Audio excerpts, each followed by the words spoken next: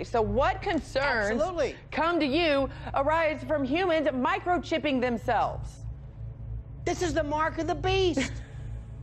Listen, no, let me tell you something. I mean, I'm no biblical scholar here, but it's amazing the parallels made. Well, you've heard of them being implanted in dogs so they don't get lost. But now, microchips implanted in humans could change the way we tackle everyday tasks. They could also put our privacy at risk. In a Stockholm business complex, employees gain access not with key cards, but with the wave of a hand. This is something that you can use just like a key badge. At a recent tech conference, Hannes Sjöblad explained how a microchip implanted in his hand makes his life easier. It replaces all the keys and cards that used to clutter his pockets. I use this many times a day. For example, to unlock my smartphone, to open the door to my office. Sjöblad calls himself a biohacker. We biohackers, we think that the human body is a good start, but there is certainly room for improvement. The first step in that improvement is getting a microchip about the size of a grain of rice slipped under the skin. Suddenly, the touch of a hand is enough to tell the office printer this is an authorized user. The microchips are radio frequency identification tags, the same technology widely used in things like key cards. The chips have been implanted in animals for years to help identify lost pets. Now the technology is moving to humans, but each touch leaves a digital footprint, and that can compromise privacy. Even a dedicated biohacker has concerns. It's very easy to hack a chip implant, so my advice is don't put your life secrets on a chip implant. So many economists believe the future will be cash-free. You're already seeing it from everywhere you go, whether it's your baseball game or to your local deli. Now, Sweden is getting there even faster than anyone else. And 4,000 Swedes, now get this, have microchips implanted in their hands. We're going cashless. We've been cashless. Where's this cash? Ever buy a house with cash or a car? We've got this. I don't even have, I got a couple of bucks. We've been cashless. But that's not the issue. One of these days, these kids, I think you call them millennials or something, they're gonna take these little tiny RFID, radio frequency identification chips, about the size of a grain of rice. And they're gonna be cool, Scotty. Oh, they're gonna be waiting in line overnight to get implanted. An office in Sweden is taking wearable technology to the next level by implanting microchips into their staff. Yes, that's right, the newly opened Epicenter office complex in Stockholm is offering workers the chance to be chipped under the skin of their hands. The radio frequency identification chip, which is about the size of a grain of rice, allows users to open doors, swap contact details, and use the photocopier. People who work here can be chipped to gain entry to the building and various services. I've just been chipped myself. It's not a painless process, but it doesn't last too long, not too difficult. Minor surgical procedure, which basically involves a little chip the size of, I suppose, of a grain of rice being inserted under your skin, and you can then go off and have it programmed and then do various things inside the building. And they're going to say, look at this. I can go to the drugstore. I can go to a cab. Isn't it great? How cool am I? Look, I've got this little embedded chip. And they'll say, they have medical records. And you're going to do that to grandma and grandpa in case, God forbid, they have some kind of dementia they're walking off. I mean, after all, we have it in our dogs, right? It's like OnStar for human beings. But here's the catch. One of these days, God forbid, Scotty, they find you guilty of something. And you go before a court. And they say, we're going to sentence you to prison? No. We're going to turn your chip off. And you don't exist. Everything. In fact, people are going to notice that when you walk up, they're going to say, who is this? You're not registered. You say, it's me. What do you mean, who is this? No, you're not showing up on this. You don't exist. Tim Shank's dogs have implanted GPS chips in case they get lost. Now he has a chip of his own.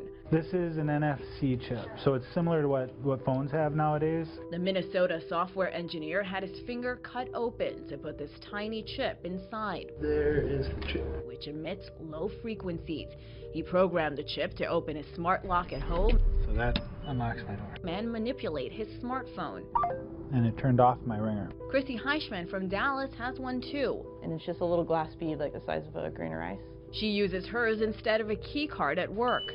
The online company Dangerous Things sells the device and an injection kit for $57. Dangerous Things warns customers on its site. This device has not been tested or certified by any regulatory agency for implantation or use in the human body. Use of this device is strictly at your own risk.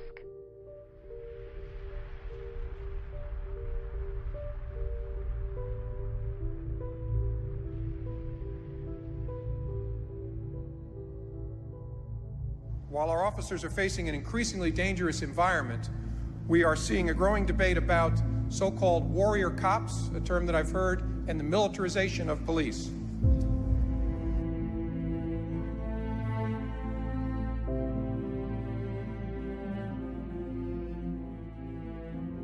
Now, folks, let's be honest. I grew up in a law enforcement family. Maybe there was a day when if a man was asked for an ass whooping, it's a cop's job to give it to him, yes? Well, that day is gone. If it ever existed, it's gone today. There is no action you can engage in that will not be on CNN and YouTube tomorrow morning. You don't have to like it. You got to accept it. It's called reality. There's cameras and umpires everywhere. What we want in a modern liberal democracy is we want to turn violence on and off like a faucet. The only way you make a frightened person react in a certain way is to drill it into them, to make it a conditioned response. Men in Kevlar vests and helmets, camouflage, carrying automatic rifles, moving in tactical armored vehicles. These aren't American troops on the battlefield, but police in Ferguson. One observer says he thought he saw police in an MRAP. It's part of what the ACLU, in a recent report, called the excessive militarization of American policing. You may not know what a Bearcat is, but you've probably seen one. Deployed by SWAT and tactical teams responding to violent protests and barricade situations, or to save people trapped in floods and mudslides. Police departments across the country have been stocking up on the armored trucks, taking advantage of a federal program enacted in the 90s, allowing law enforcement access to this type of equipment.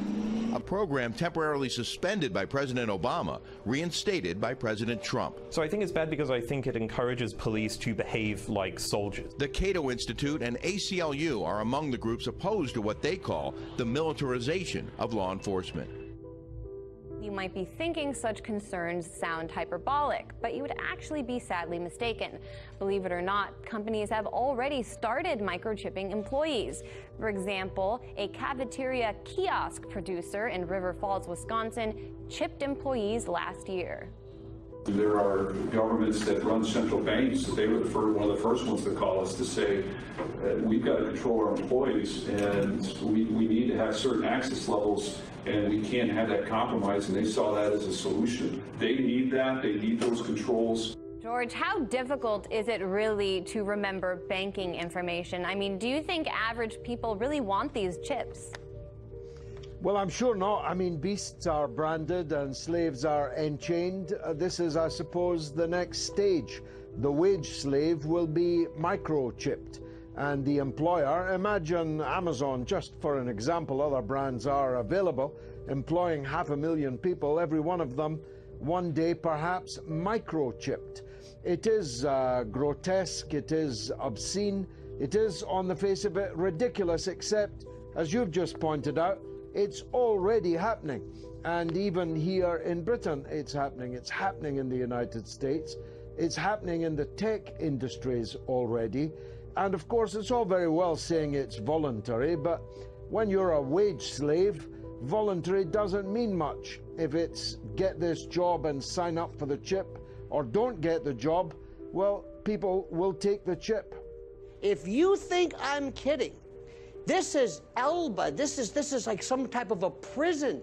And people are going to be, one of these days, enslaved by this chip.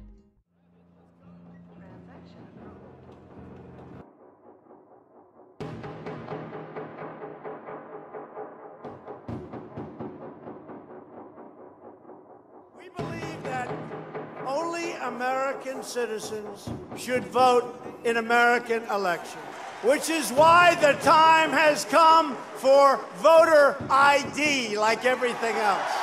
Voter ID.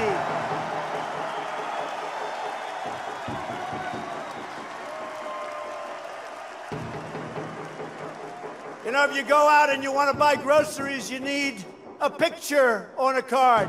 You need ID. You go out and you want to buy anything, you need ID and you need your picture.